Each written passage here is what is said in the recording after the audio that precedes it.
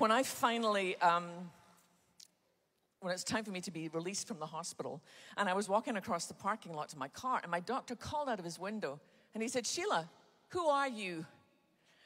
I said, "I'm Shelia Walsh, daughter of the King of Kings, and nobody can touch that."